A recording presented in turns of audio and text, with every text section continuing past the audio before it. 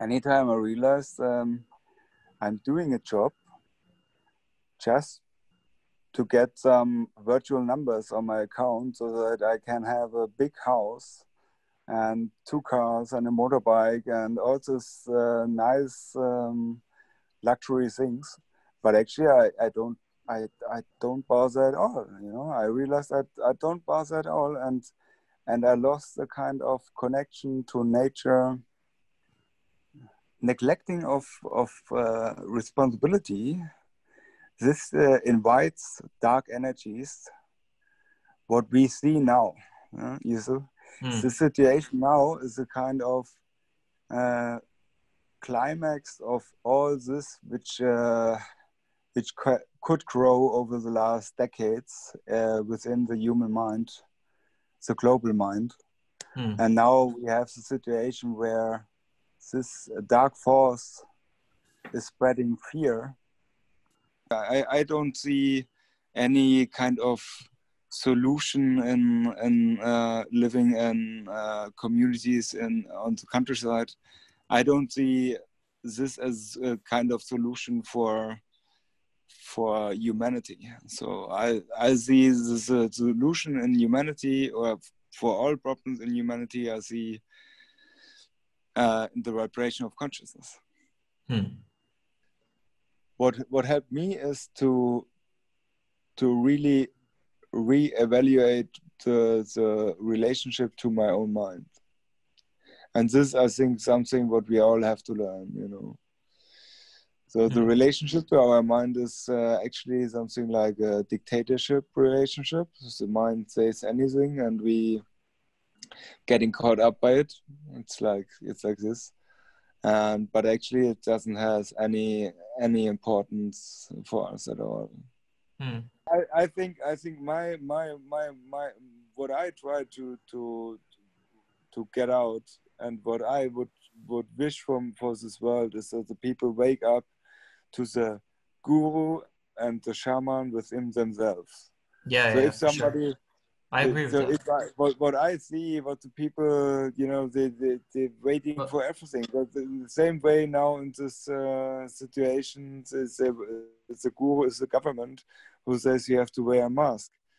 And in the ayahuasca session, the guru tells them what to do and when to shit and what to smoke, and I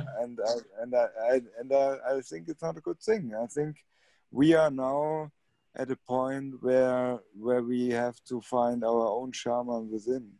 Yeah. The only thing what you need is friends. And you not even need psychedelic friends. You just need really friends, and then all is good.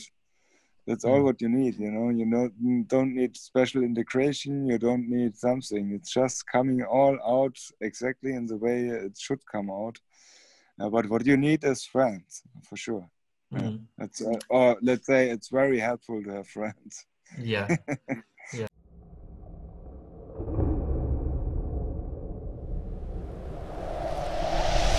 All right. Hello, everyone. Welcome to Common Underground Podcast. I'm your host, Jasper Owenhuis, and today I'm joined by Sebastian Eckes. He's the guest of today, and he's right now in Portugal, in Lisbon. I met him in Peru, in Pisac as well, and he actually invited me to live for a while in his place in Portugal. So I'm very excited about that. So I at first want to thank you for doing this podcast. You just said that it's your first time, so that always makes it more exciting. And today we're going to talk about the Crossroad and what these times that we're in right now actually mean. Because there's, I think, a lot of things to unpack. And there's always a good rhyme from Wu-Tang Clan, which they say like, these are the signs of the times. Conspiracies that overthrow the mind. Behind every fortune, there's a crime. This technique is Tech 9. So I always like, if we're discussing something in the zeitgeist in the right now moment, I always think of that rhyme because I think it's very fitting. So there's a lot of things that we can go into.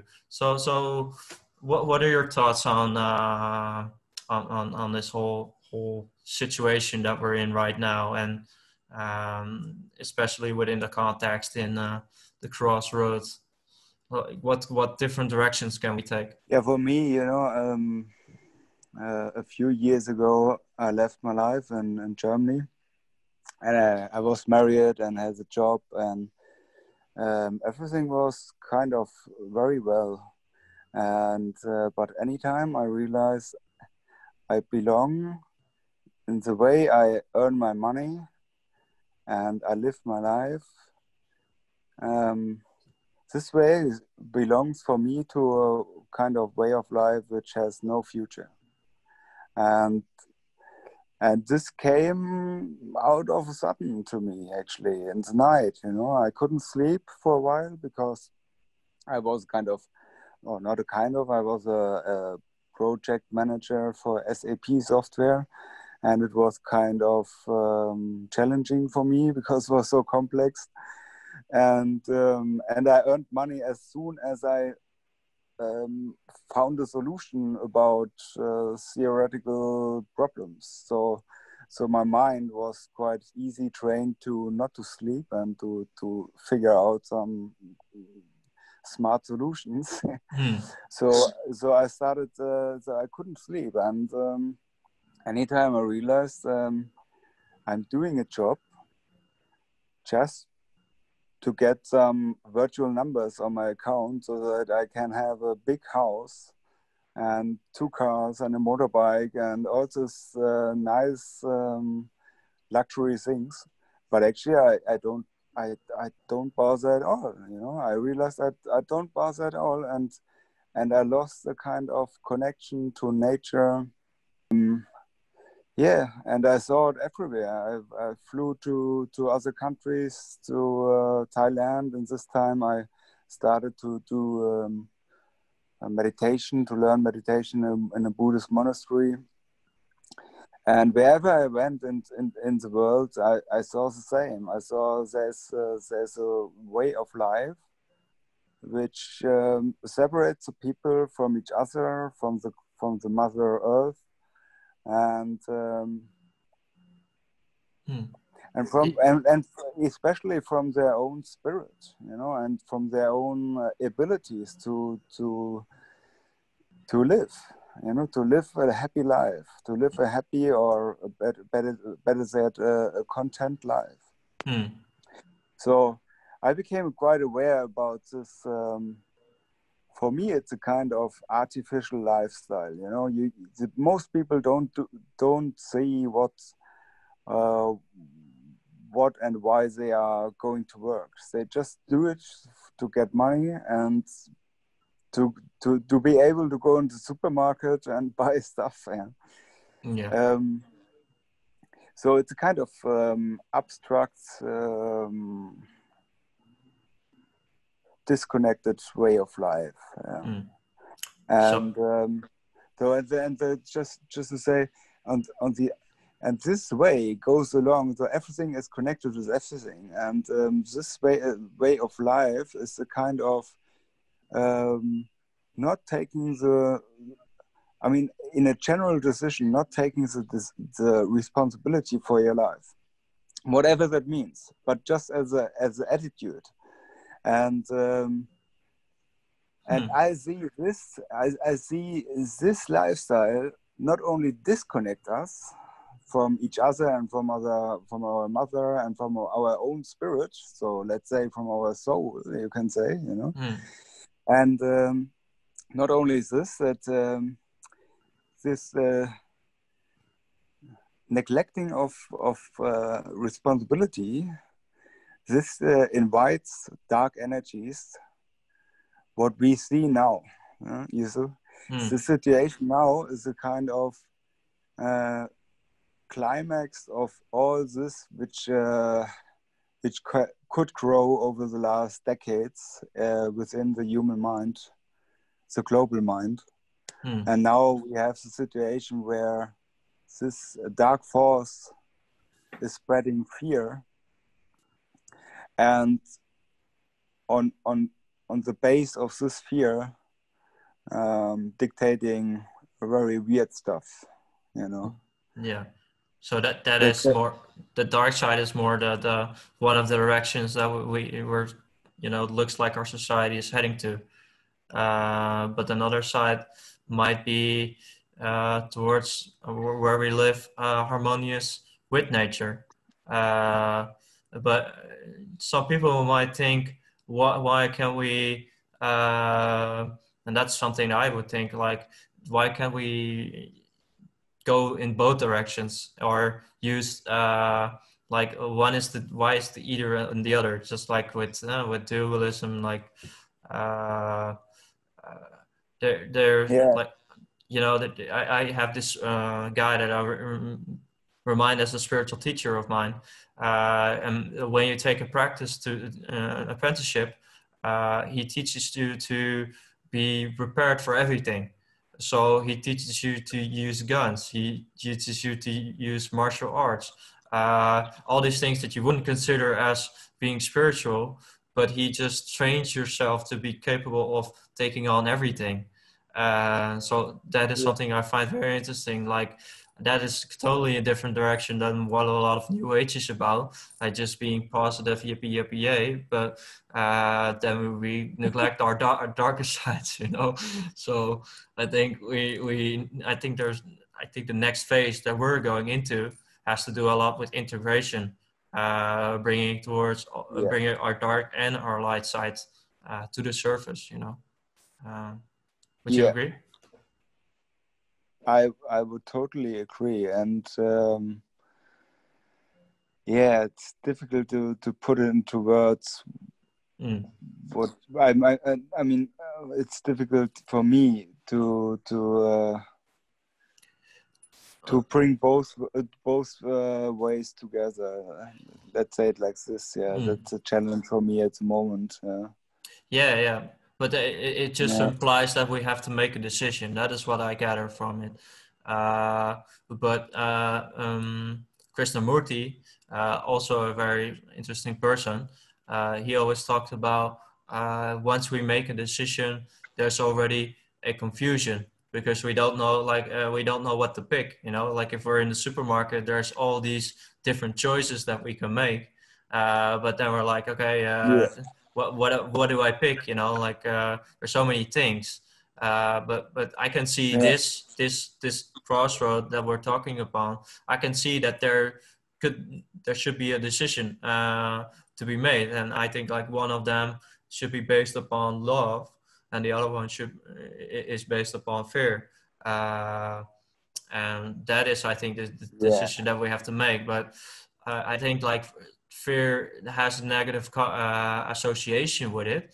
But if we're like, when I was in Peru, I went to the jungle, and I heard in the distance some monkeys, and I was like, oh man, what do you need to do now? Because you're not really prepared for something like that. So I had this feeling of fear, like very primitive fear, coming through my body. But I like, as soon as I rationalized it, like, okay, they will probably won't attack me, or they're probably far away. I calmed myself down.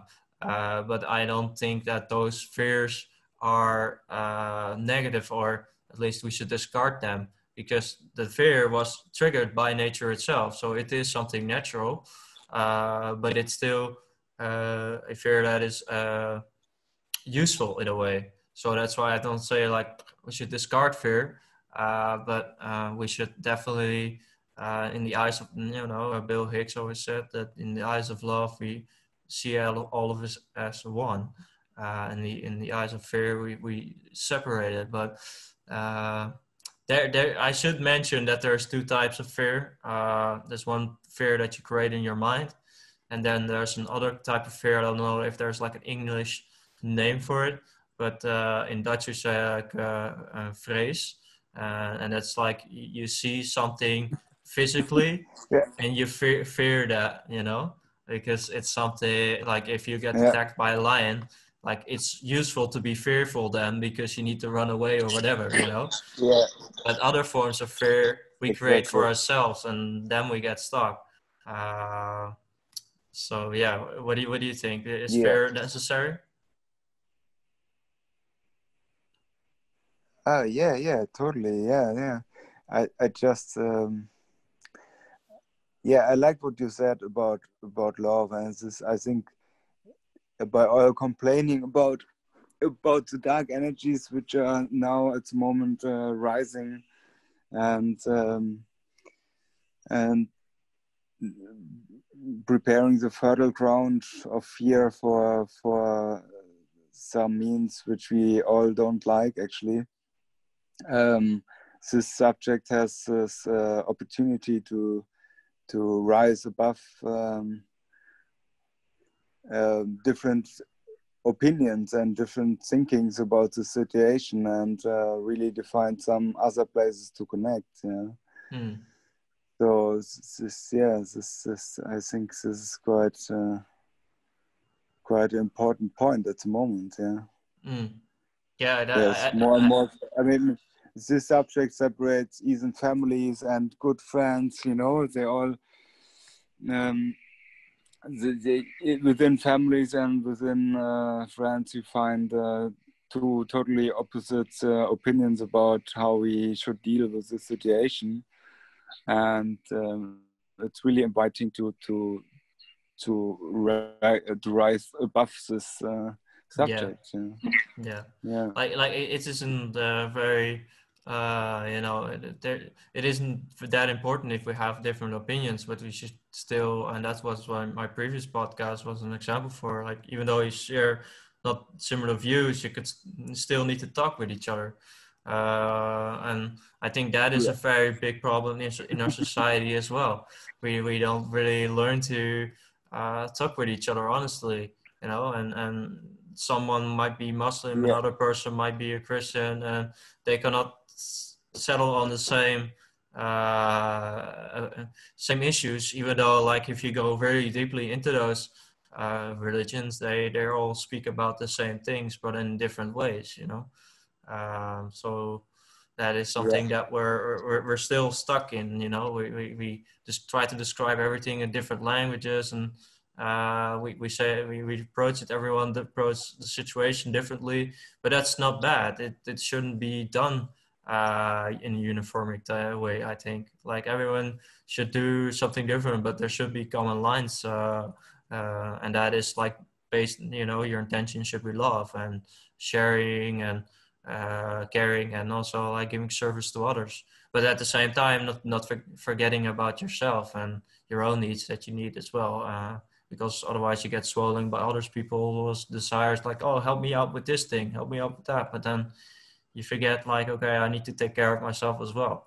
So that I think ties in with fear, but I do have to add to that, like, fear is not something, if you say that word, it can trigger already person, but it's only a big problem if you get swollen by it. It becomes your whole world. Then you're killed in this fearful state and you don't see a way out. But if you utilize fear in a useful sense, then it becomes part of you, but you can give it a spot, and then it serves you, and then you can rise above it and live in love. But that's just some of my thoughts on it. It's a very interesting time that we're in. Absolutely, yeah. So one of the solutions could be what you're doing and what they're doing here is going off the grid. But I think that is not a solution for everyone yet, because a lot of people are living in cities, and it's not really, like, not everyone can afford having land or building a small hut, and it's not for everyone as well. So I'm really thinking in the last couple of days and weeks upon this, like, okay, we're transitioning into hopefully a more sustainable world, which is one of the paths that we can take. But how do we integrate this into a larger city? And that's the reason why I'm going to Barcelona and going to participate there in the community, because maybe I can get a sense there in how they do it and how they connect people, even though you're in a city with a lot of differences. But yeah, we should definitely transition into a more sustainable world, but it's still all these things need to be scalable. And that's a friend of mine said that, very cleverly. We need to, it's nice that we have a farm where we can live like together, but if we don't have we cannot apply this on a mass level, then, we still need to get other solutions or, other opportunities. So yeah, those are some things Absolutely. that is still like I need to work on some more, and also these things about communities. There's now, I don't know how it is in Portugal, but communities are still a lot on themselves instead of like there's different communities. How do you interact with these different communities? And then you can have a lot more influence, and you can share information like, okay, this is things what we're struggling with. Okay, I can help you out there. You can maybe send people around. Or if you want to make new communities, you don't have to do it alone. There might be already platforms for this, I don't know, but I don't see it yet as far as I know. So maybe I have to start one, I don't know. But is there, like in Portugal, something like that you have different communities interacting with each other? Yeah, for sure. Yeah, we have, I mean, that's a big movement here in South Portugal, especially. You have a lot of communities, and they're interacting also together in the way that they sell their veggies to each other. So if somebody has too much, so then there's a market where you can bring your veggies, and so you can exchange actually veggies. Yeah. But just what you say, I totally agree. I don't see any kind of solution in living in communities on the countryside.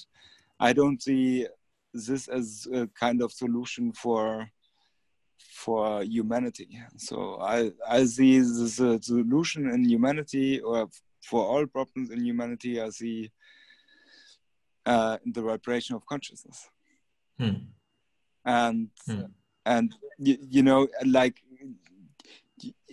I mean, this is actually the point where we started from, this crossroad. And I see, perhaps not, but for me it looks like if we don't raise our energy now, it could be too late. In this world, we have the option to choose between a life where life itself becomes not a resource, which is gained and trained and used by a minority, but life is a holy grail which is given to every living being. And on the other hand, we have this opposite life which no child would wish for itself. I'm quite sure. And if you're talking about solutions for humanity or for society, I see clearly every solution. We don't need sophisticated solution like how do we want to live with each other, and what is most sustainable way to deal with energies or with food. I think this all comes by itself. You know, today, just to give you one example, what's happening today. I was quite into trading 7 or 8 years ago on the stock exchange, and I became quite acquainted with a trader from Frankfurt, and they told me a story that we have today. We have a way of life where people click on a button and buy something, and they are absolutely not aware about that this clicking on the button leads that the captain on a boat, on a big boat, gets the command to destroy the total load of corn on the boat in front of Africa's coast. Just to raise the price of corn, and so that the bank has more money on the future stock exchange. So and you know, if you're talking about food and distributing food and all the stuff and food for the poor world, it's all coming from the same place.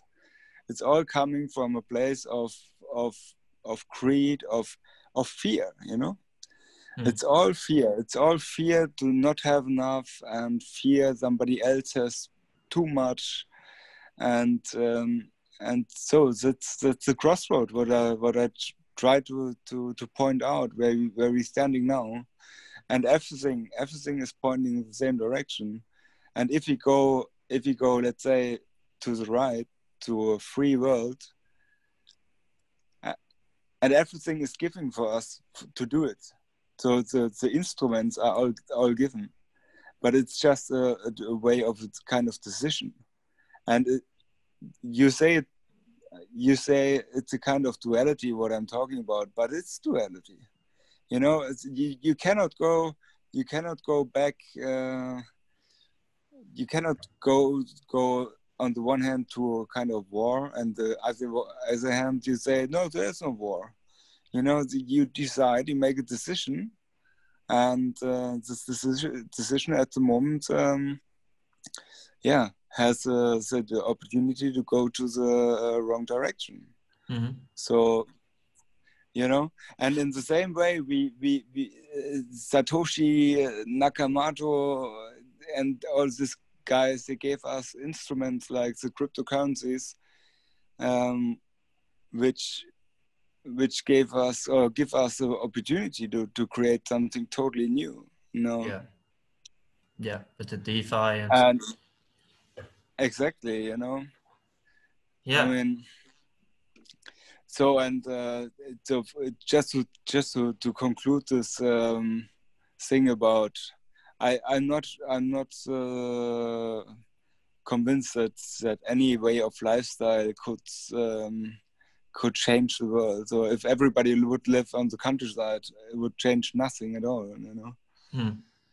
Yeah. I mean, in the core, in the root, you know, it wasn't just nothing.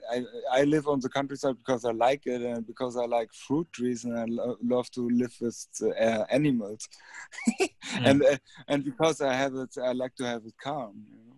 Yeah. But I don't see it as a so big impact for nature, you know.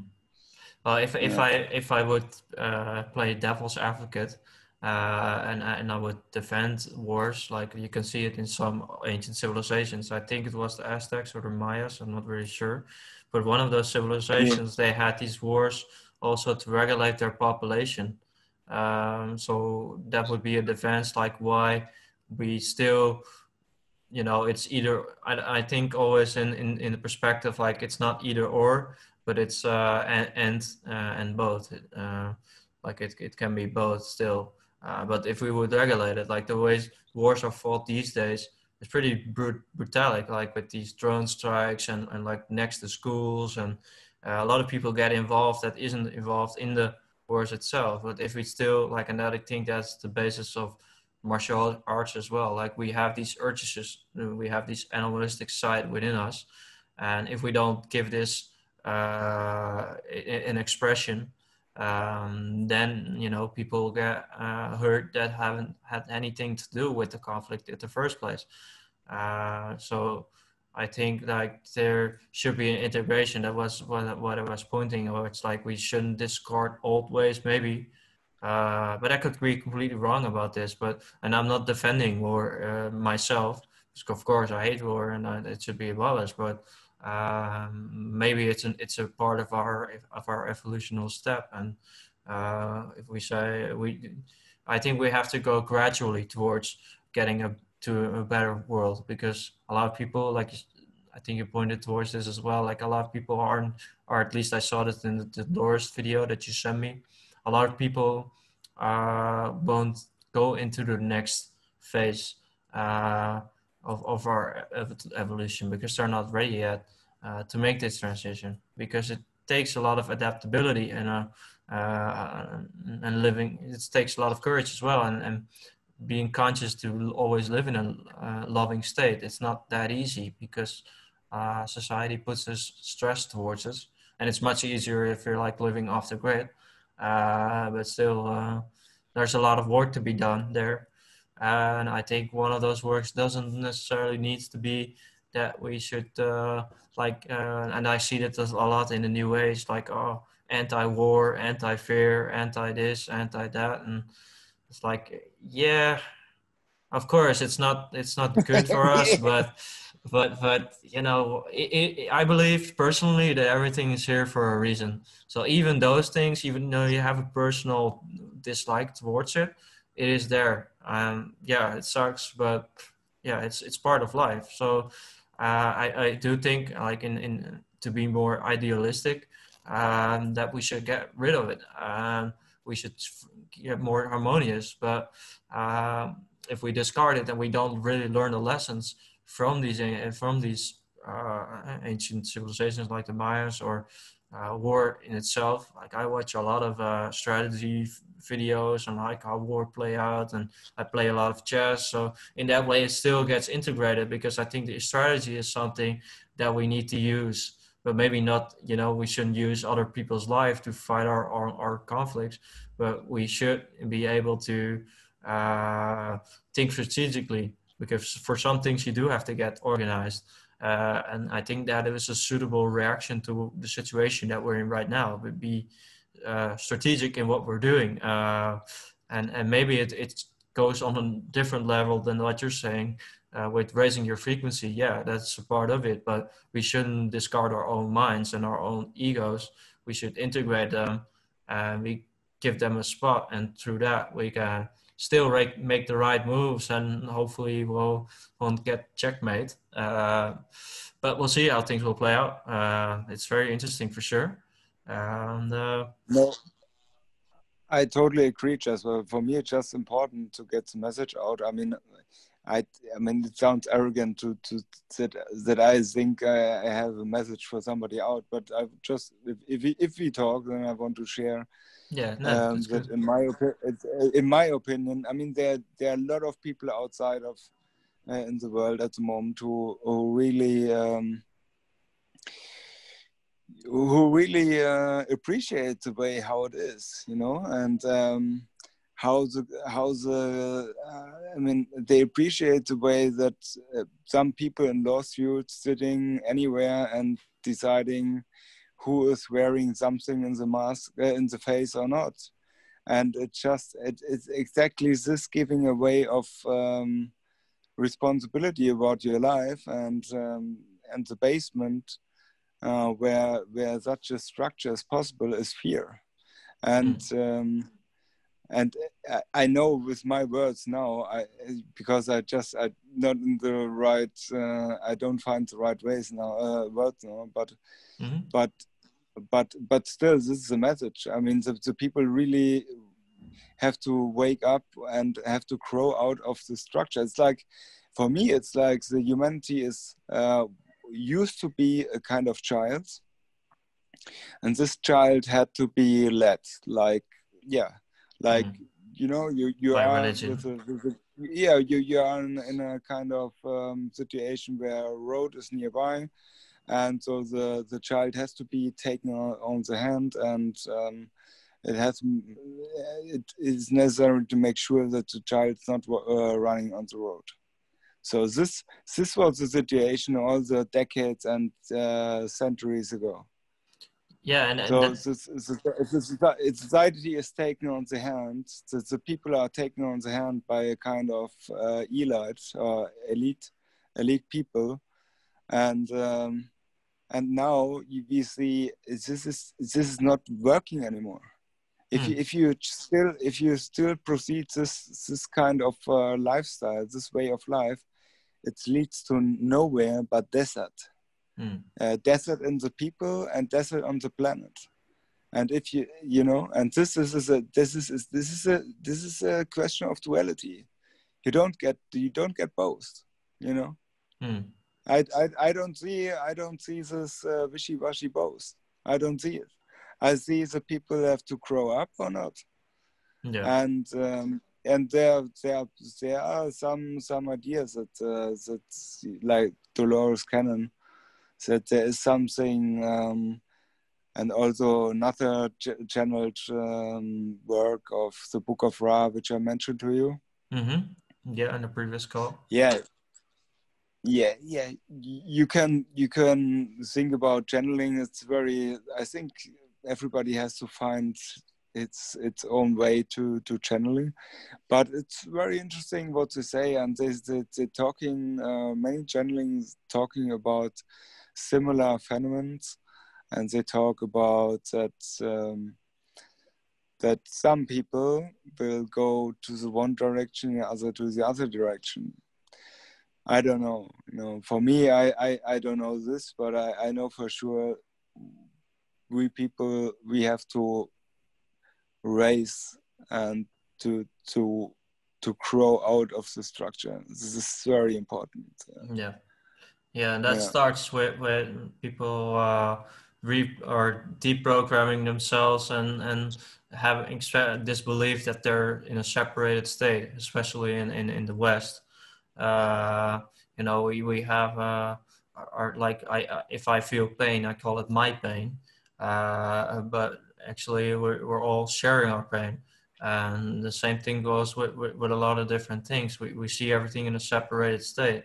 But I think like on the other side, if people just go into unity, they lose a sense of their authenticness, because then you get this collectivism, like, okay, Nazis or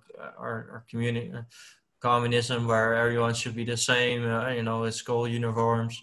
I think it should be a interplay between both of them, where we still have our own identity in the sense that we're all approaching it in an authentic sense. We all have our own uniqueness. We shouldn't lose that. But in the same way, we should, come together in a certain way. I don't know. I mean, absolutely. But if you really, I mean, if we would grow out of the structure, everybody would have enough space to keep his individual character and live its own meaning, which is given by something higher, which created us all, in the first place. And but for this, it's important to grow out of the structure, and this is all what I want to say. I mean, this podcast, I tried to make some notes, but I didn't have except one, and this was this message of this message. No, it's good. Like maybe in some things there you should talk less about, and then stress the importance of the few words that you did say. Like it's not about the quantity of the words, but about the power behind it. But yeah, I don't know. Like it's difficult to say what will happen, but I do believe that the now is hidden. Within the now, there's the past and the seed of the past and the seed of the future. So if we know the now at a certain depth, then we can know the future in that way as well. And that takes away our fear anyway, because if you know that you're good now, then why wouldn't you be in the future? Of course, our emotions swing from left to right. And we sometimes feel good and we sometimes feel bad, but that's always, as far as I know, always the case, and it's inescapable. But one thing we do have control is the integrating process. Something that I touched upon in the previous podcast is how we all consider certain people like-minded. If I would be left politically or right politically, then I would look for similar people who are sharing the same views. But we should actually talk with differences as well. Like that is much harder. Like for me, it's much more easier to talk with you because we share similar views. But some people, and some people have certain ego identifications. Other people are genuinely interested in spirituality, but they approach it through, like my friend does, in Catholicism. Catholicism, or in another way. But for me, that's like, okay, I don't really make that distinction myself, like which one are not high enough on the frequency. I think the universe selects that for me.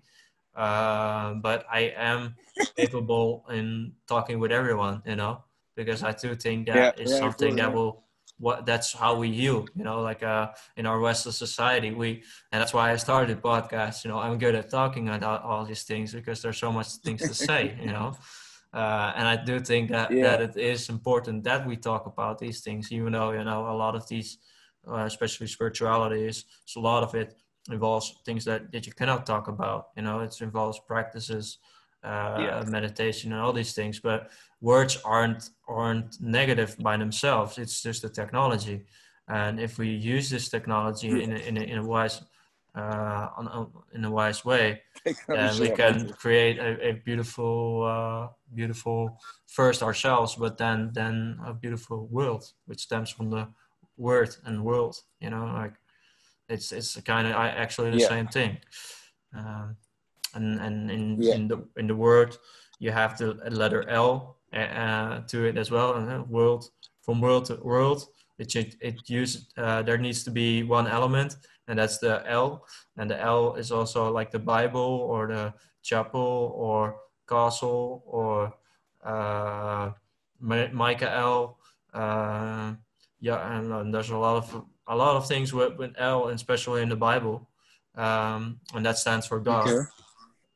So if we use the word with God, it says in the Bible as well, word was with God, then we create the world, and that's what we experience. So if we get that power back, then we can utilize it for a positive end. And I think that is something that will become very important. Of course,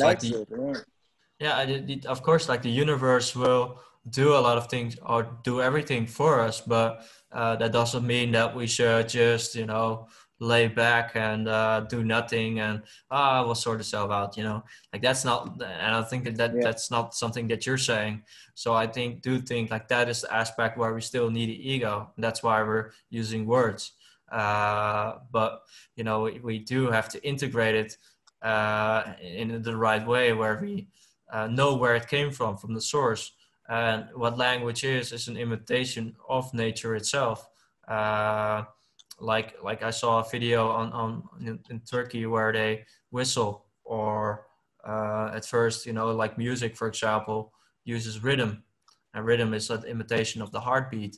So we imitate, and the same thing goes with technology. We imitate things that are already exist in the universe, but we're using it, and I think that's the power of humans, that we can do that. But it shouldn't be at the cost of nature itself. So I think like in the coming years, we'll transition into but more of bio energy, more biotechnology, where, like Victor Schauber said, based on implosion, where we don't use nature's resources as much. I think those will be things like, of course, right now it's still suppressed, but because the need isn't there as much yet, people are like, whatever, like if somebody talks about that, 0 point energy, whatever. But in the coming years, it will be a lot more important. And if people still, or the government still, or the deep state, whatever, still suppresses those things, then people are like, we need those things right now. So why are you suppressing it? And then people raise more questions. So hopefully that will happen. But what is most important is that people stay true to themselves, and that's where the soul's path is about. And I think that is one of the directions to go back to the crossroad. I think that is one of the directions we can take. But I do think like it's just an interesting word, the crossroad, and and it comes from the Hopi prophecy as well, I think. Where they have this rock where there are two possible ends. And that's what you're describing, with one being, I think they symbolize it through like lightning and stuff. and where it looks very chaotic, and the other one is more with corn, where like, you know, corn is in different civilizations something sacred because it regenerates itself, or it repopulates itself. It's a very interesting plant, but it just symbolizes a lot of different things: the sun and truth, and a lot of different things. So do you have any familiarities with the Hopi peoples, because they foresaw that this happened, and there's other ancient civilizations that saw similar things, like the Mayan calendar was, you know, people said this change happened in 2012, but most of the change actually is now occurring a lot quicker. Now we're in 2020, but I do think like the 2012, how I experienced it myself, there was definitely a shift, but I think it's not a shift like, oh, we're totally in a different dimension now. No, I think it goes gradually. And these last couple of years, I see many signs like we're transitioning in a higher state of being, but scientifically they would discard a lot of those things by just, oh, there's this strange nature phenomenon. I'm also referring, I will put this in the video, about a picture that I took of the sky, of clouds of being like 10 kilometers in height. And they were like, you see all these geometrical shapes in the clouds. Very strange phenomenon. I've never seen something like that. But you can say, it's just those clouds. But for me, it symbolizes something like we're definitely transitioning. And it didn't happen this year. It was like 2 years ago. But it was like during these 2012 and 2020. And I think these 8 years, a lot of things, just for myself personally, a lot of things happened. But I do think it's also for other people that in these years, and I think the next coming years will transition a lot more. And I also think that's why we're talking about this, because there needs to be certain people that guide the rest on this transitioning, because a lot of people, they're actually like, I know a friend of mine who actually just started like a year ago on becoming more spiritual and being interested in just a more holistic view. That's something I've been involved in for the half of my life, so since I was 12. So that's why I feel like a responsibility that I have to be a guide to others who are going through this transitioning. And I think you are another person, and I know many other people who have this similar role, where we have to guide people that already went through this process early on. So we have in that way, a certain advantage. But other people still now picking up, like, okay, with Corona thing, something doesn't add up here. You know, it's they're this mask, but the mask, like the virus still travels through the mask. So people need to research those things first before they get aware that it's all just bogus. And it's more like a symbolic thing where you have to put on a mask, and, you know, it changes your identity, and you become part of the collectivized vision that the government has. And that is the other direction that we can take, where everything becomes more monitored. But that, I doubt seeing that happening. But I do get into discussions with some people who are saying like, but the masses are still a lot in fear right now, you know. But I do that comes in with they're still starting on this process.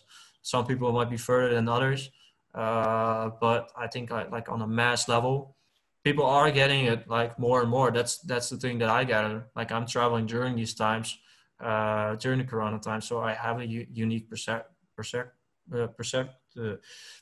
in that sense. Like, I do see that when I first went here to France, I thought everyone had to wear a mask, because that's what I was told. It's mandatory there. But when I came here, I still saw like the half of the people only wearing a mask. Some people wear it only like this. Other people wear it like under the skin, and other people not at all. So I was like, okay, I'm not gonna wear a mask as well. Like, if other people already know this, why the fuck should I? You know. I do think that people are waking up. So that's why I do believe that we're going to make this transition, hopefully, towards a more positive end. But we do, for need to travel for a long distance first before we get to that. Yeah, I think anyhow it's really a call to find a way to encourage people to go inside, huh? Yeah, and those people won't be led astray too much. What? Say it again. I think those people who look inside, they won't be led astray because they have a more firm understanding of who they are. And I think if you're more like caught up in the external world, then, you know, like all these things on the news, then you get caught up in this and then you will wear a mask and then you get fearful, which makes you only more susceptible to the whole thing on multiple levels. I mean, it's very interesting that the most people who are doing meditation and stuff like this, they are totally not into it. Into the whole vibe. It's very, very interesting to see the connection. Yeah, and that's why I also stress the importance on words, because I think a lot of these, I'm not denying the virus, but I do think like a lot of this situation has to do with word control. Sure, if you know, like we communicate with each other a lot, and now a lot less because people have to sit inside.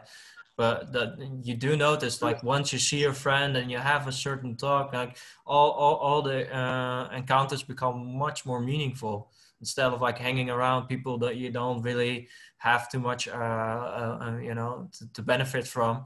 But you just hang around because you're uncomfortable with yourself, and now you have to sit inside. So I think like those are some beautiful wake-up calls for people. Like, okay, now I have to force to be with myself. So let's be comfortable with myself, and that's why I think like this situation has some positive benefits as well. But I think they're mostly beneficial for the younger generation because they are still, their mind isn't like rigid like the older generations were, still stuck in these patterns. But when you're younger, it's much more easier to adapt to these new situations that you're in. Like a lot of it sucks, of course, like you cannot go to parties, you cannot go to clubs and all those things, but what can you do? And people get more, like I met some beautiful people who did very beautiful things, adapting in the right way to this situation. Like there's still a lot of things that you can do, and that's something I want to point my finger towards through my words. And I think that is the power of our words. Like if we use our words wisely, then we can direct people in the right direction, and we can send them in the right, you know, where we don't have to get more monetized and where we just have more trust. Because one thing we have to talk about first of all is our feelings and our emotions, things we're dealing with in ourselves, and we should open up and make ourselves vulnerable. And in that way, we would heal not just ourselves, but each other as well. And once we heal each other, then we can focus not on, okay, what are my needs? I need this car, I need that. No, what are the needs of Earth itself, and what are the needs of nature? And it just goes on from there. And I hope that we'll go into that direction, but it's not for a decision for me just to make. Like I make that decision for myself, and I try to do all the things that I can towards that decision, but everyone should make that decision for themselves. And this decision comes back to fear and love, just like Bill Hicks said, you know, there's only one choice, fear and love. And that's the crossroad that we're on, but we're always on that crossroad, but it's only became more relevant right now because I think fear is at its highest point since 9/11, something like that, for a lot of people. So, you know, that is something that people need to think about. What is, and to my viewers, like people think about, in what way do you want to respond to this whole situation? You could be creating art, you can be creating a podcast just like mine, you can do a lot of things, but everyone can do something. Talk with your neighbors if you have the possibility. Just give them an extra attention, you know. Do whatever you can. Just be creative in every moment and see what you can do, but do it always out of the basis of love. So yeah, if there's anything you want to add to that? think we can. No, I totally agree. I mean, what I believe in is in what I already said in consciousness raising, and this also we could do by synchronized meditations on the planet. What I really like, which coming now, and I like to join these.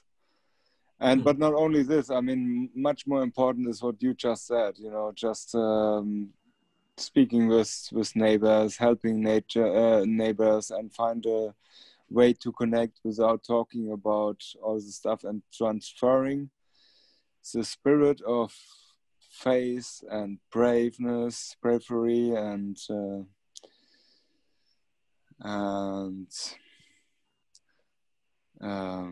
what to say.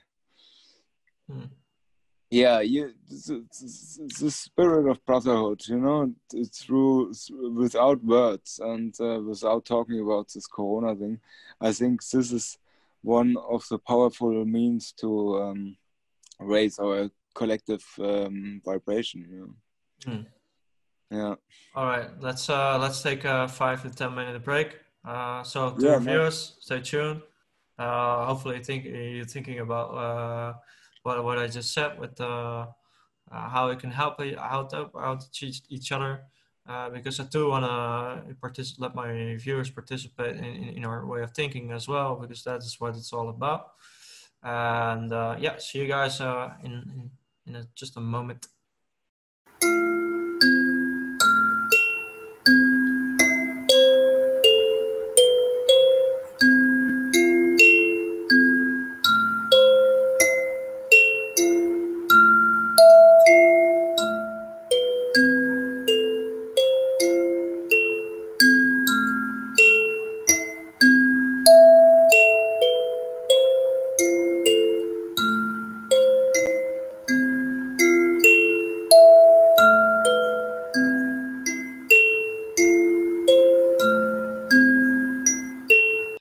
Welcome back, everyone. Welcome to the second part.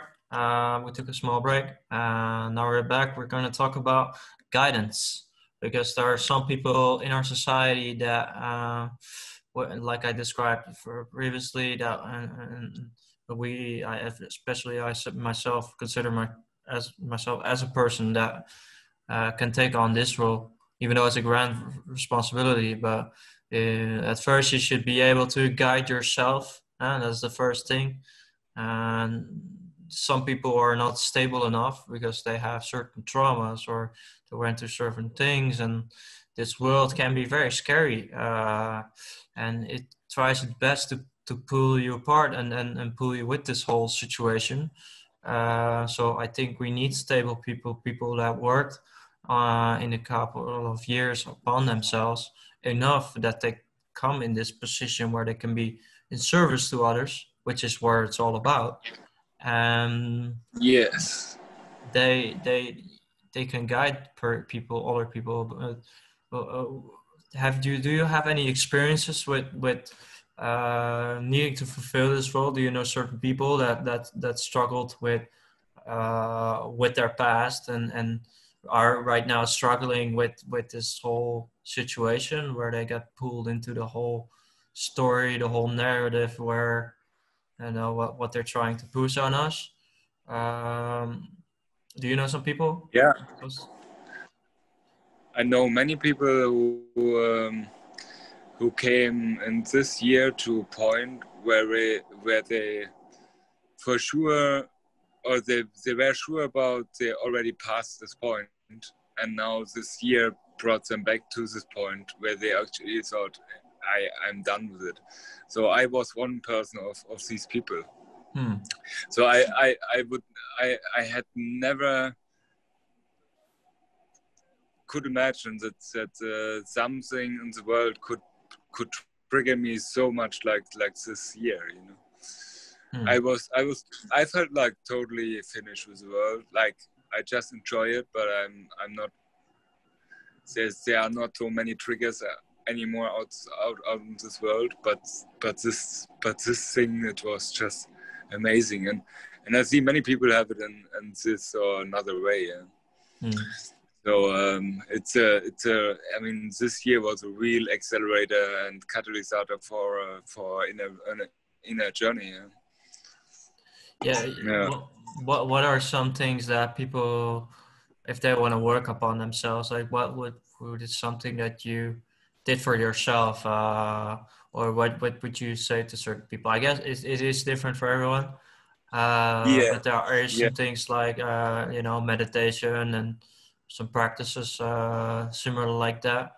I personally believe that if you don't have a creative expression into your life, then uh, you are taking a lot of drugs, a lot of the distractions, but you're not really serving Yeah. your inner needs, your inner soul, and I think that is something that people need to find in themselves. Like what are things that make them unique, and that will become their therapy. And that will become like a guide where they can, even though like it's very difficult to completely be out of the whole drama that we're in, but if we get influenced by it, then we can still like use it in a creative way where we can express it through poetry, through art, through music. Yeah. Just there's so many different things that you can do, but I think that once we're in that position, then we can really guide ourselves, because then we have an art form in which we use that art form as a guidance, if that makes sense to you. Yeah, totally. I think I totally get it. I mean, you ask. I think you ask a question. What helped me in the to handle my trigger? It was actually what they all scriptures talking about, Buddhist scriptures, Hinduism scriptures. There's a kind of I mean, in Hinduism they call it lila, the game, and in Buddhism it's the samsara. It's a wheel of life, and it's always pulling you, sucking you into it, your attention, and yeah, you believe that it has to be in a certain way to to make you happy, and yeah, and it, for me, helped to remind myself to see the lila, but not to be caught up by it, and really to it was so inviting to step into it and to play with it, I went to the demonstration in Berlin, and this was a totally stepping stone in my development in this whole situation, because I just recognize it's just not the battleground for me. It's just the battleground for me. It's on the cushion at home, where I have to find the position where I'm not tangible for any kind of energy out there. And if I'm in this position, if I really not tangible for it, if I'm not getting caught up by it, and then I'm ready to do anything at all, And but my battleground is a cushion to sit on and to meditate, and to really get into my mind that the world it's good if I don't want to change it, because this world is so crazy, because everybody knows, because everybody thinks he knows or she knows how the world should be and wants to bend the world how it should be. So yeah. Yeah. So what helped me out was just a reflection of what I learned over the past years. Yeah. It requires a lot of listening first before you say, or you think in a certain way. Like if we just keep on thinking and we're not listening, then we get trapped not just necessarily by the world, but we get trapped in our own minds and our own thoughts and stuff. And yeah, I mean, yeah, but what brings us to the question, what is the world? The world is always kind of in your mind. mm-hmm. And the world and the mind is not separate, you know. So Yeah.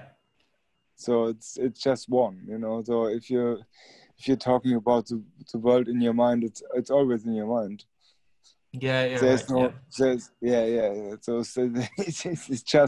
it's just But which power gives which oh I like it to put it like this. What helped me is to really reevaluate the relationship to my own mind. And this, I think, something what we all have to learn, you know. So the relationship to our mind is actually something like a dictatorship relationship. So the mind says anything, and we getting caught up by it. It's like this, and but actually, it doesn't have any importance for us at all. what does have So, importance? huh? What does have importance to? Now our being, our way to be has nothing to do with the way how we think about it. That's what I want to say. You know, our being is not affected by, or not. It doesn't have to be affected by what is in our mind. And this is for me the lesson what I try to get into my mind or into my existence is exactly this lesson. Yeah, is to learn to let go of the mind, actually. Yeah, that is something very important. Yeah, the letting go, because that is something that Dolores also mentioned, which is the hardest part for a lot of people, and Absolutely. something that you can see in our society. People have a fear of death, and they also have a fear of letting go of the ego, which is actually both the same thing. Like they have this identity of themselves, which is attached to their body. And you know, once you die, they believe like this dies as well. So they can hold this perception that, you know, you're not your body. And if you really like a very practical, pragmatic example of this, like if you love someone but they have to travel, or they're leaving you for some type of reason, then it's also part that you cannot say, yeah, you have to stay here with me, you know. You have to let them go as well. And that is, I think, what a lot of people have experiences with. And I do think, like, if you're providing guidance towards people, like, one very important key is that you know where the person is at, so that you can meet them where they're at. If like some people live there like completely in their own world, and you know, then they fail to connect with another person because they are like at an other stage. And I know this because I've been a teacher assistant, and children are at a completely different level, and their experience of the world is completely different than yours. Then so you have to meet them like, okay, you like Lego a lot, let's use your Lego to talk about construction. And instead of like using all these constructional terms that they're not familiar with, you can use something that they're already familiar with, and in that way you can reach them, you know.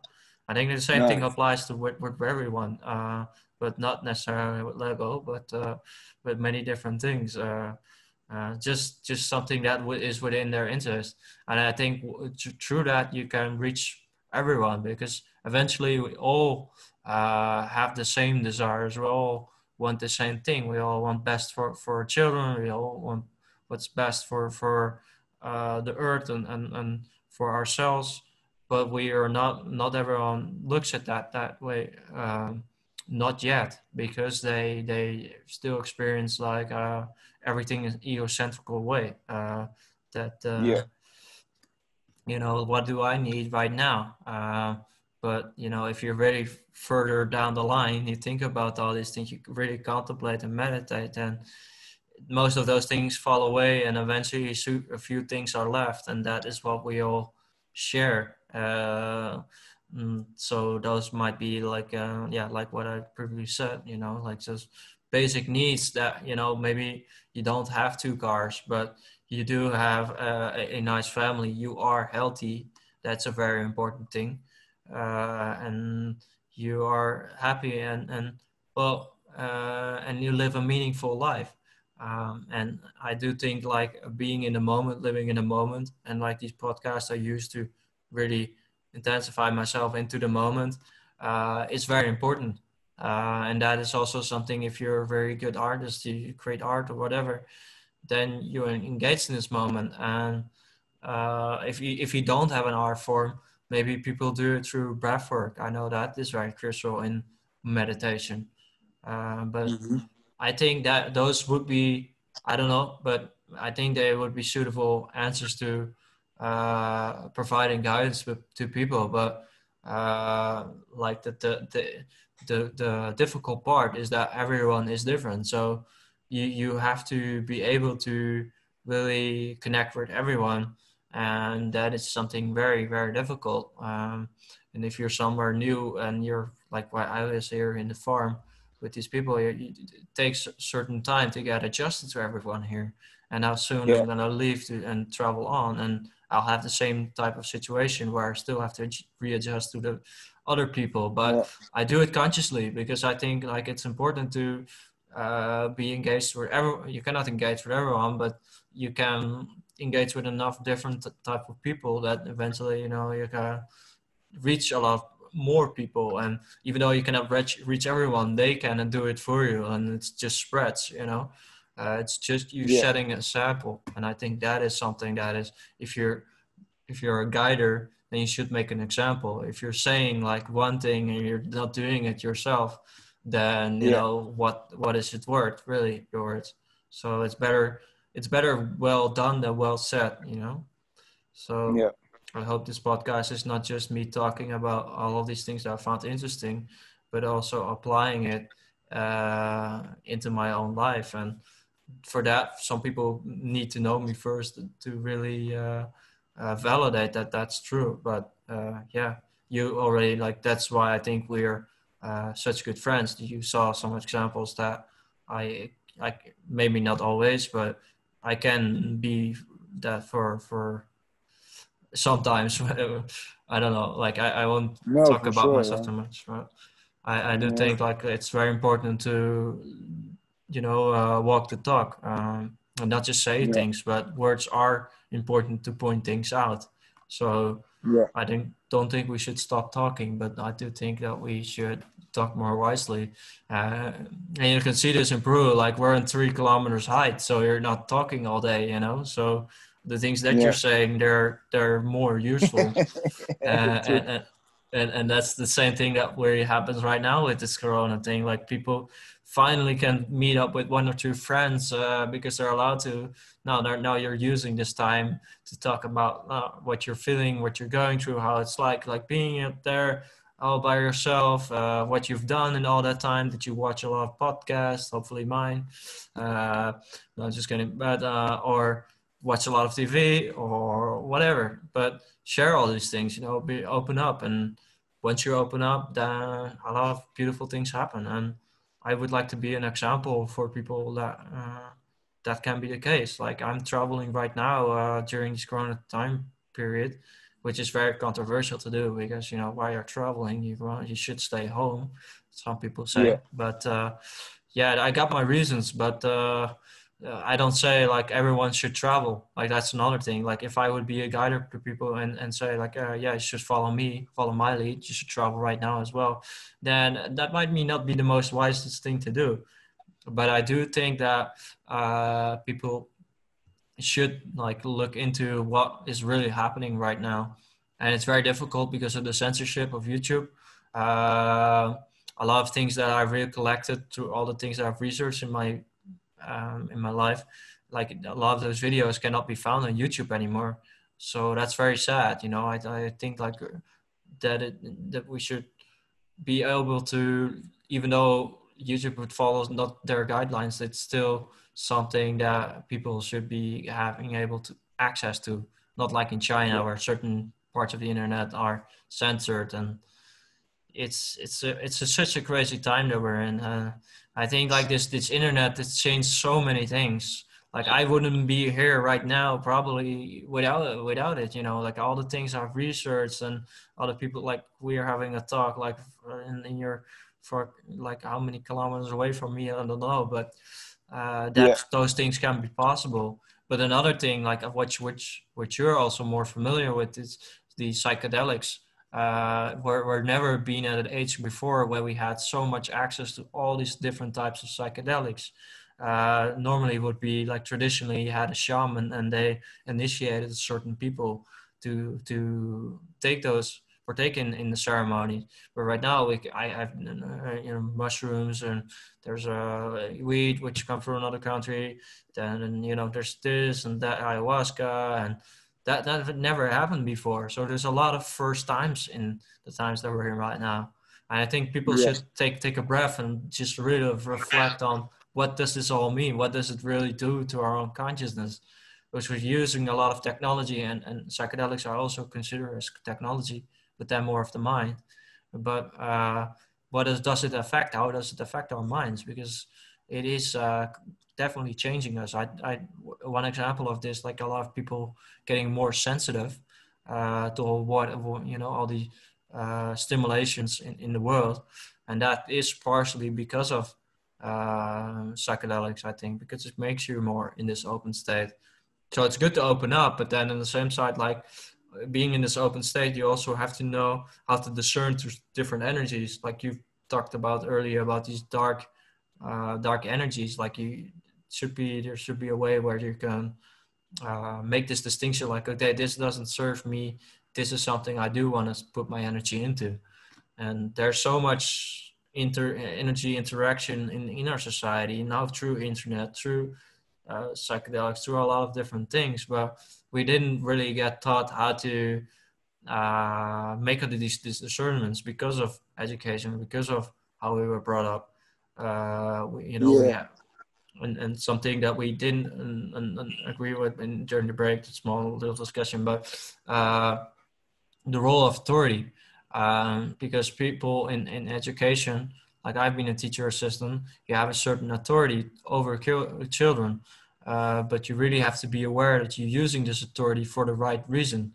But right now we're in a time period where people are brought up, okay, and authority knows everything, and it could be institutions, it could be a lot of different things, but they don't really learn to think for themselves. And that goes back to the crossroad and making a decision, that the wisest decision can only be made if you have the access to the knowledge that what is happening, what are vaccinations, what are viruses, what are technology, what is our mind. There's so many questions we need to put forward, but a lot of people are not doing that yet. They depend on mainstream media, they depend on teachers, or they depend on whatever, but they don't really look within themselves and find these questions for themselves and talk about their surroundings. Because it's good that you found it out for yourself if you do, but it's also the next step is to share it with your community.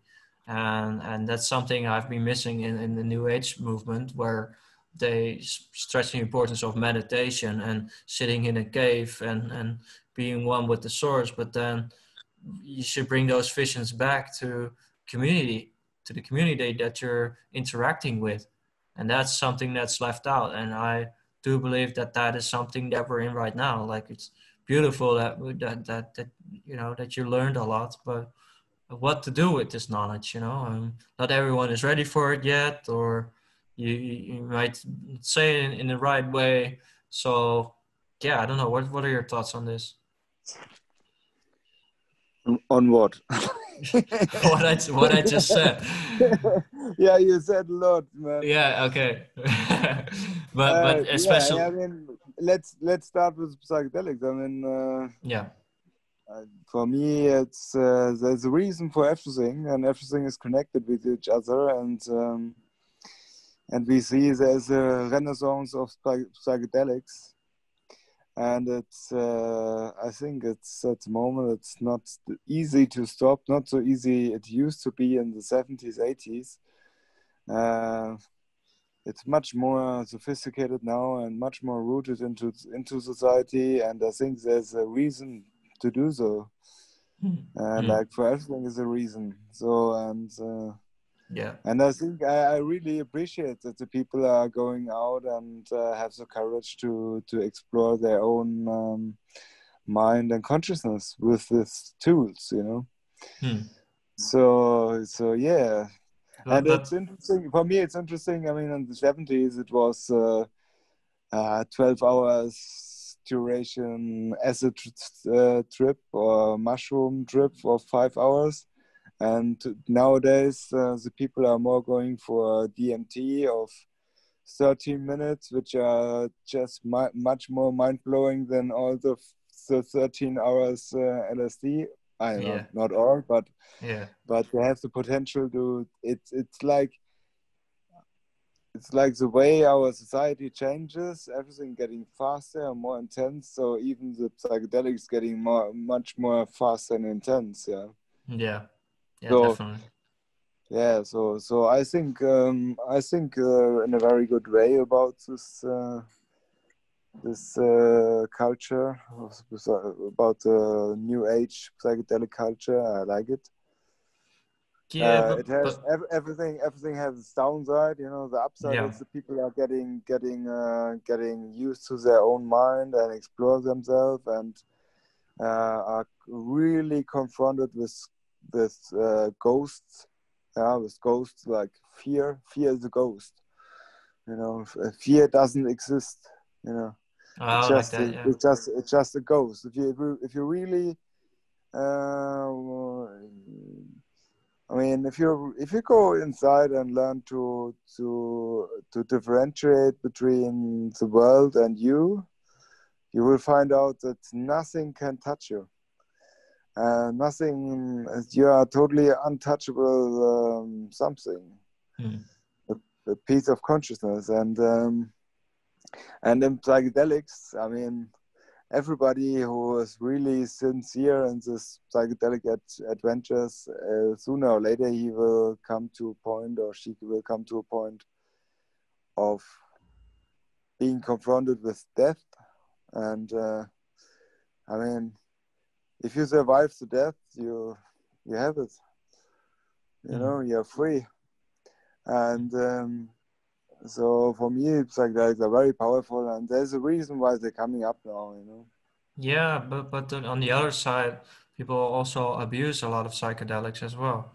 Coming from a background where, you know, our alcohol is consumed very like free flowing, and people are used to this mentality and to this relationships towards substances, and they apply the same mentality towards other substances which are more, you know, you get this hap trip, you feel very great, one with the source, yippee yippee yay again.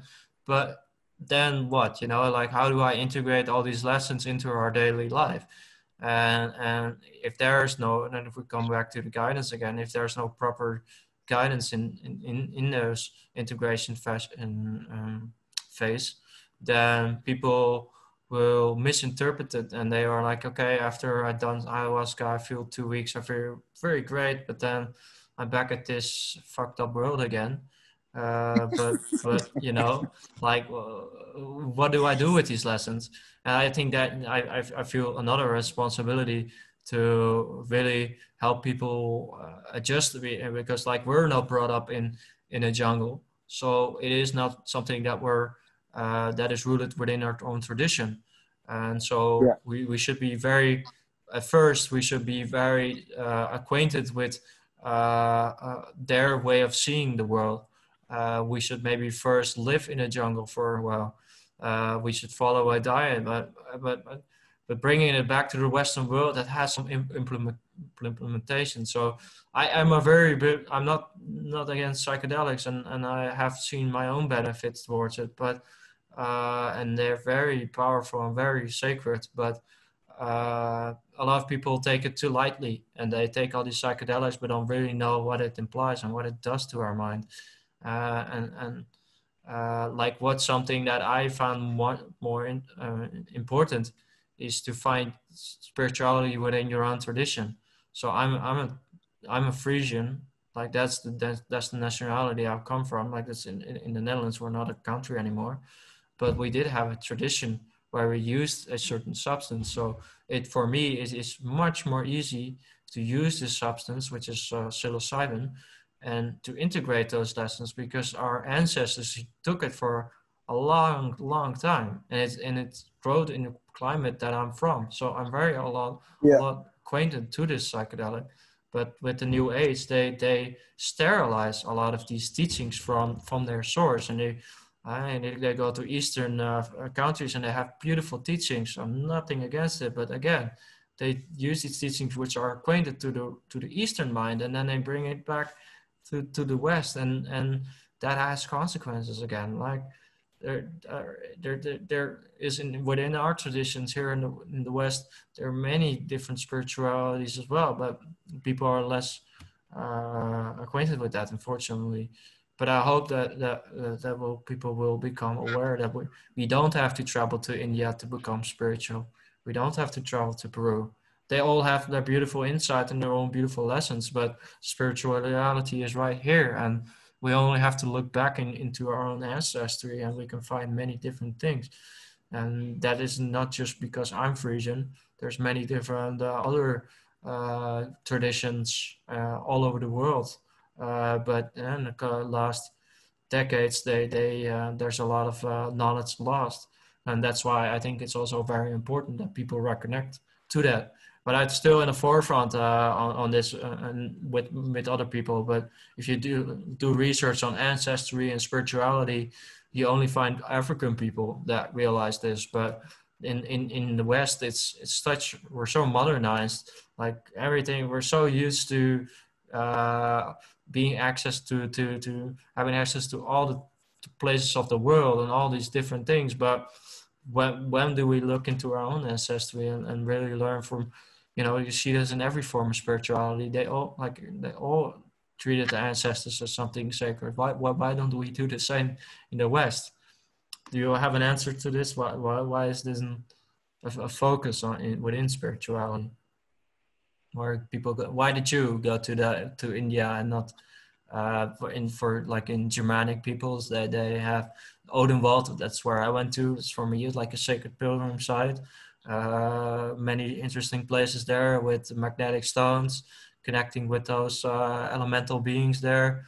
So what are your thoughts on this? What are some Western uh, So what is the question? Why I went yeah. to spiritual institutions No, and in what Asia?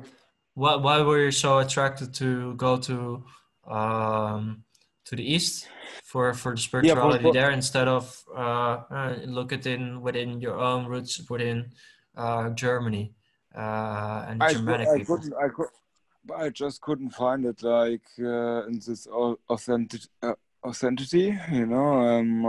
I started to become more interested in Buddhism and meditation. Mm. So, I mean, like I said before, I couldn't sleep so much in this time, and some doctors made me aware about meditation, Mm. and yeah, and I went to a yoga course, but it didn't really suit it well. And then I heard about I read a book from a guy who spent a few years in Thailand in a meditation retreat center, and then in a Buddhist monastery. Mm. So, and then I moved to this Buddhist monastery in Thailand. And I did this 3 years for 4 weeks per year. And then I sold everything in Germany and went into this Buddhist monasteries for almost 2 years in total. Mm. Yeah, and then I went to India, and then from India to Portugal, and from Portugal to Peru. Mm. Yeah.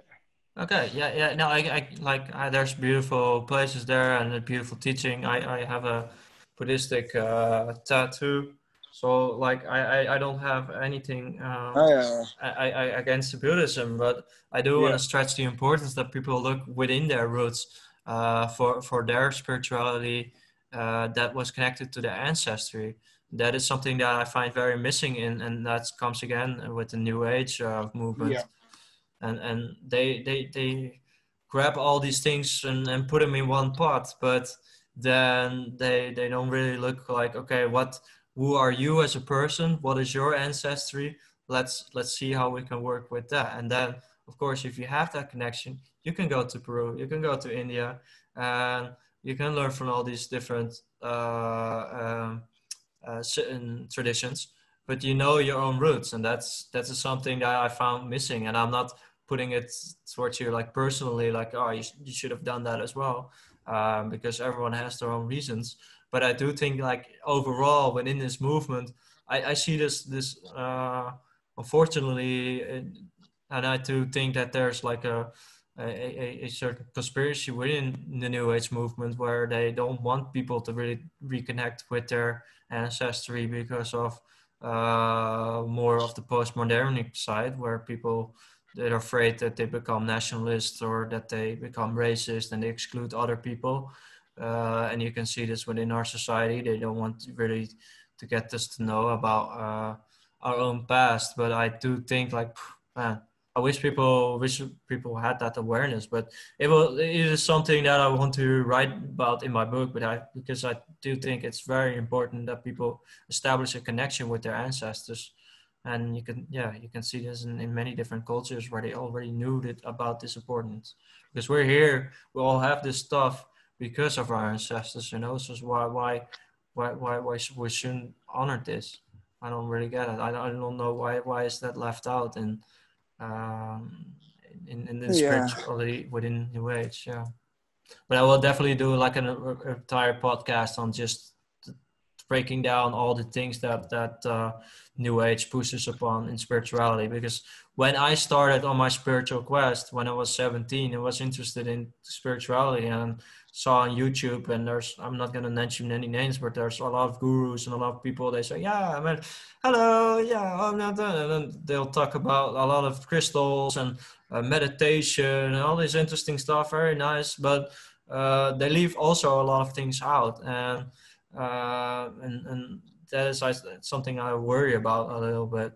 And also these things with psychedelics, of course, they're beautiful substances, but we should also be a little bit careful here what we're doing, because if we don't really know how to integrate it, like traditionally there would be a shaman helping us transition these teachings into our life, but now that one isn't there, or the person is still there. It depends, of course, but on where you're doing it and when you're doing it.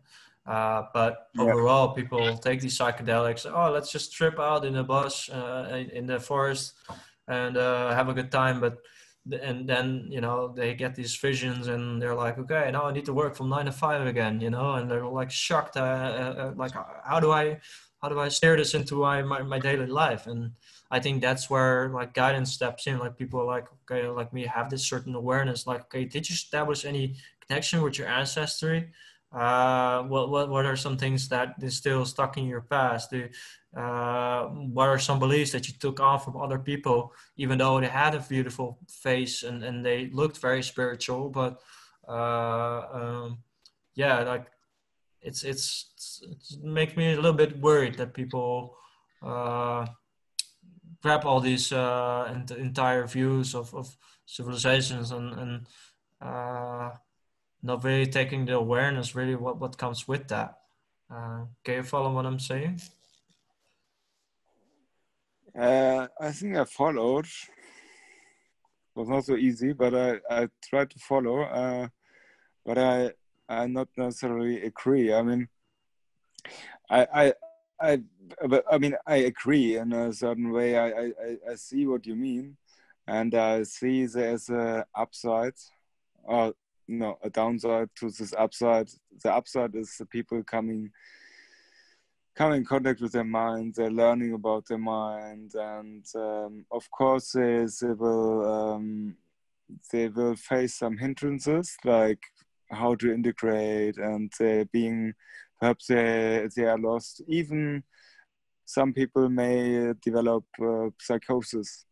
Can be. Mm-hmm. But the upside is too big to neglect this whole thing.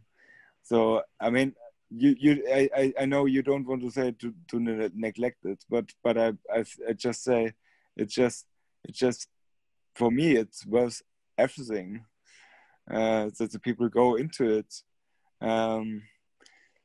I mean, not everything, but it's worth a lot, and it's a lot of difficulties on the road because we lost the road. And what the people trying is they try to reconnect to the spirit. Mm-hmm. And I what I disagree is you have to have a shaman, and you have to have a guidance. I think I more see misuse in this kind of belief as it is useful for anybody whatsoever.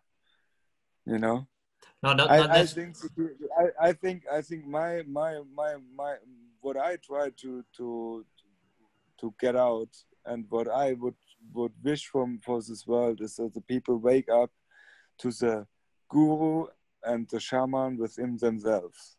Yeah, So yeah, if for sure. somebody, I agree with so that. if what I see, what the people, they're waiting for everything. But in the same way now in this situation, the guru is the government who says you have to wear a mask.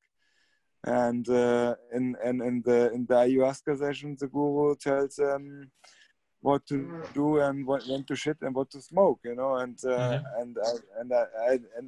think it's not a good thing. I think we are now at a point where we have to find our own shaman within.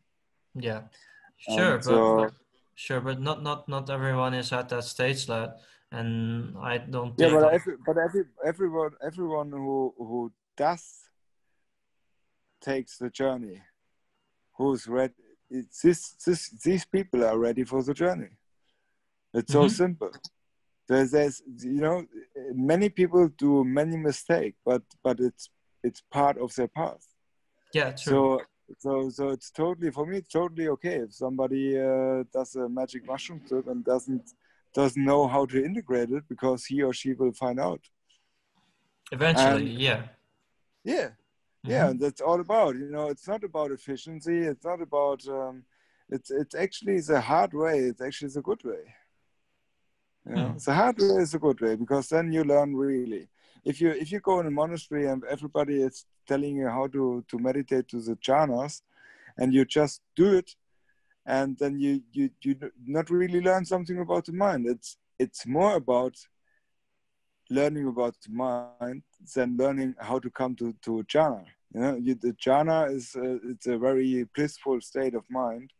It's very full of wisdom, and it's almost like a really good acid trip on the peak of 7 hours. So and but it's not about that. It's better if the people really struggle, and the same is with the psychedelics. I was in Iquitos and made a ayahuasca dieta, and I would never do it again. I appreciate much more to do it here alone in my hut in Portugal, or with some friends. And I would everybody recommends that sooner or later you have to do it for your own. Yeah, and sooner is better than later. Yeah, that's my opinion about it. Because they don't destroy you, and they will teach you a lot. But if you do it in a way where you don't give up the responsibility of learning to somebody else. But like, if I take a practical example of, like, for example, when I was a teacher assistant, there's a kid struggling with mathematics, then this kid needs certain guidance where I can adjust the mistakes that the person is making, and teach the person, okay, this is where you make a mistake, but you have to understand yourself why. And I think that is where you can become your own guide, but you have to you don't have to, maybe, but it would be useful that there's someone on the side that can,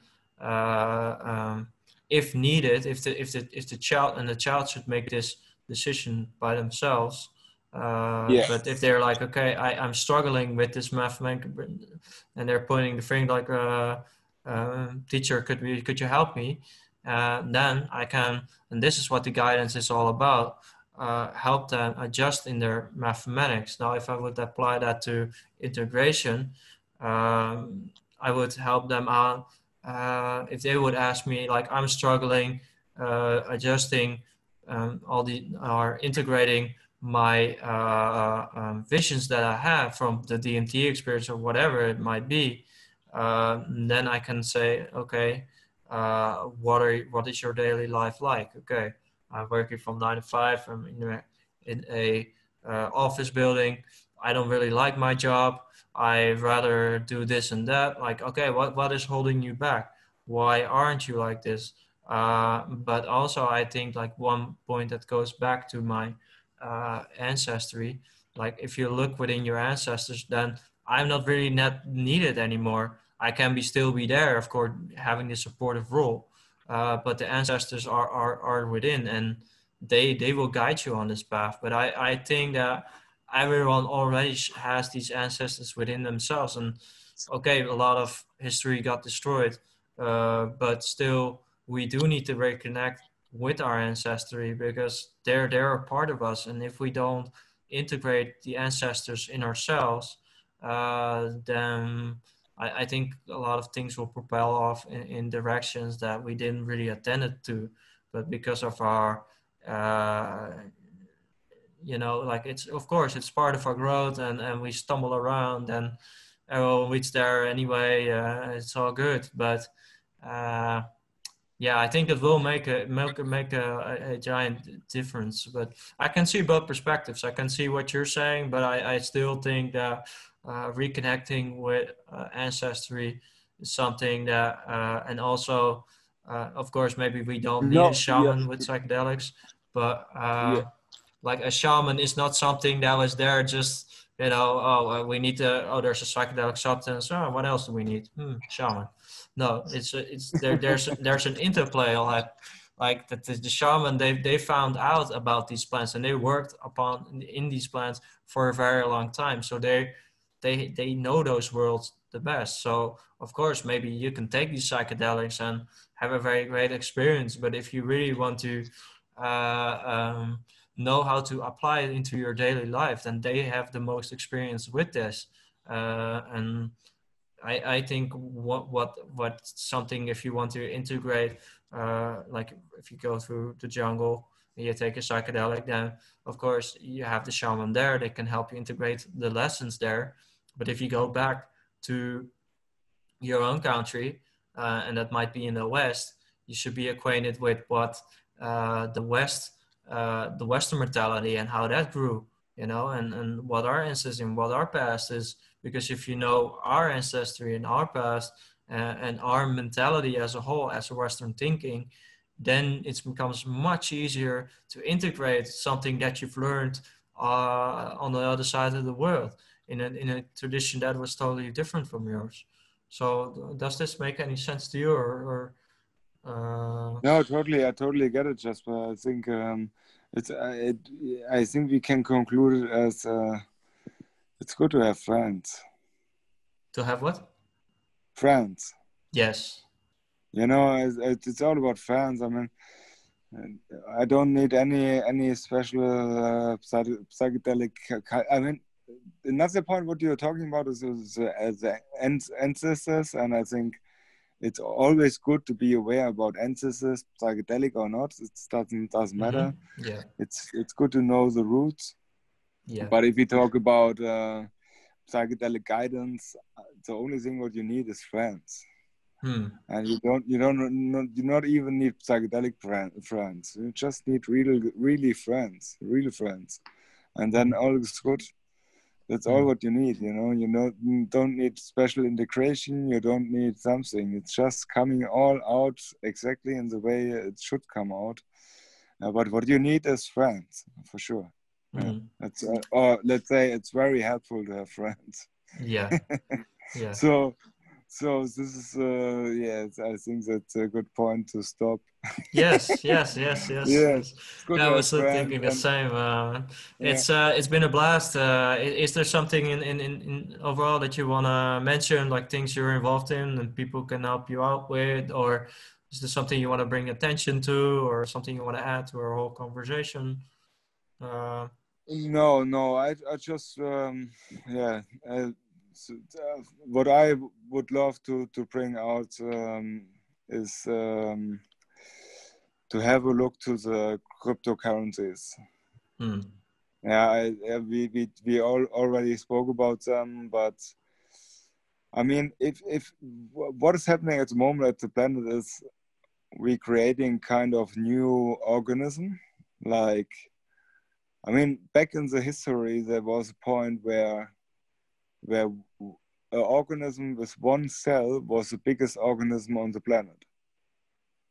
And anytime there came a step where such kind of organisms, this one cell organism, they connected to each other and they formed a bigger over organisms, and they took on special roles and they played special roles. And now out of this kind of development came out the human mankind, for example. So, and now we have the situation that the human mankind is finding together like this one cell organism to a higher organism. So, and in this higher organism, money is the same, but in our body is ATP. It's like the energy transferring molecule. And this ATP, this energy transferring molecule in the body of this new organism, what we are creating of this global organism, this is corrupt. It's like sick. It's so and the cure one, it's just a pure way of transmitting energy is cryptocurrency. It's just a gift of the universe that we have these tools and we just have to pick it up. So if I may wish something and get something out into the universe, I would say really everybody should engage in this kind of technologies as much as possible. They are not perfect yet, but they will be perfect anytime, and they are much more perfect than the fiat currency what we have now. Yeah, I was already like a little bit orientating myself in crypto, and I know that there's now a movement with decentralization of finance. And yeah, that's very interesting development that we're in, because the money is very unevenly distributed right now with the current system that we have. So that is something we really have to topple. Yeah, it's overall like very interesting stuff. I don't know myself too much about it, but I will definitely do more research, and hopefully my viewers will do the same. But it's up to them. I'd like to thank you for taking your time and being on this podcast. So really, Jasper, thank you for that. Always good to see you, man. Yes, really inspiring. What we are doing is amazing. Yeah. Thank you. Thank you. Yeah, really. You have full power into it. I like that. Thank you. Okay, and to our viewers, thank you for watching. Be sure to like and subscribe. Put in the comments like what your thoughts are on the future of cryptocurrency. Will it be something that will take a big role? We'll yet to see, but put your thoughts on what could be happening. And yeah, I rely on word of mouth for promotion. So if people want to share this to their friends, I much appreciate it. There's nothing forced, so it will reach the people that really need it the most. For me, that's most important. And so, yeah, thank you for sharing and liking and subscribing if you did that. And hope to see you in the next episode. So thank you. Very good. Thank you. Ciao, Bye. man.